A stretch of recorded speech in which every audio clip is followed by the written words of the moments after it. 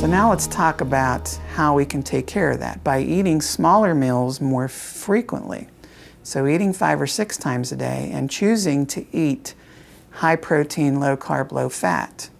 We don't spike that glucose very high, so it goes up just a little bit. So if you can picture the baby roller coaster in Kittyland, okay? Smaller hill, so the sugar goes up just a little bit and it goes back down again.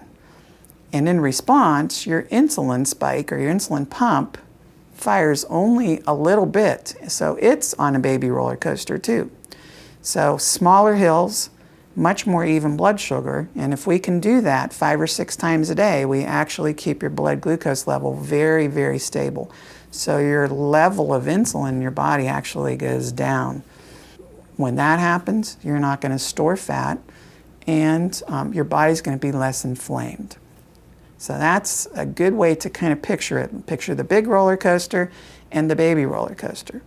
So, and there's a lot of people that, I've seen this a lot, where people don't eat during the day. They don't eat breakfast, they don't eat lunch because they're going to go out to dinner with their friends and they want to save all their calories for the dinner that they're going to have. And they're going to eat way too much at.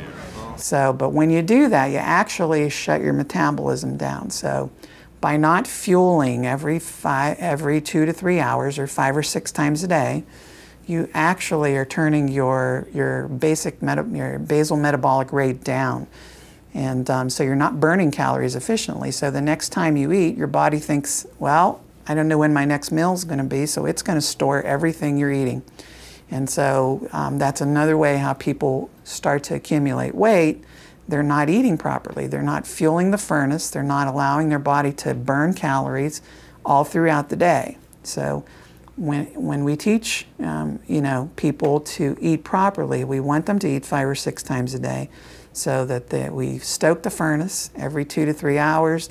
We keep your blood sugar even and we keep your insulin pump from spiking too high. And that's how we can eat healthier and actually maybe lose weight.